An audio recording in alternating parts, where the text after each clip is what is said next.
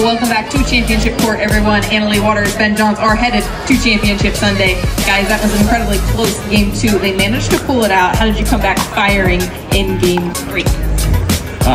Yeah, I think game 2 was a little, I think we got too relaxed. You know, that can happen. I think we were both playing well the first game. We kind of lead the second game.